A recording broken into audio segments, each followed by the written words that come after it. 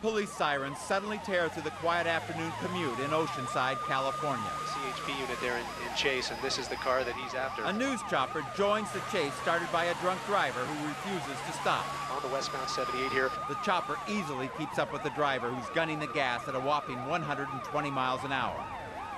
Officers want nothing more than to end this chase now.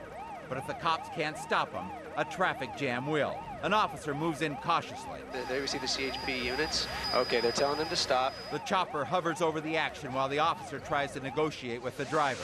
Now he doesn't want to stop. There's no bargaining. You didn't see any weapons drawn there, just a highway patrolman saying, step out, let's talk about this. They have given this guy a chance just to surrender. The suspect heads for the surface streets. He careens towards an intersection at 70 miles an hour.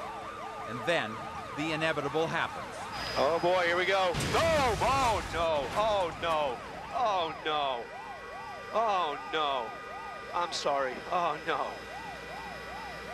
Oh no! This is terrible. This chase has just ended. Boy, I'm speechless. I'm sorry. Oh man!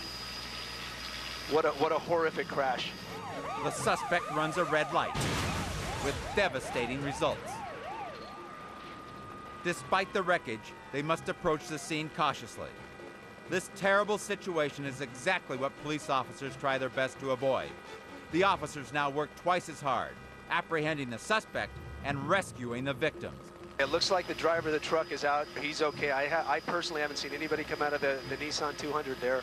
They're helping somebody out of the Jeep, the white Jeep right here at the top of your screen. Incredibly, everyone survives the crash.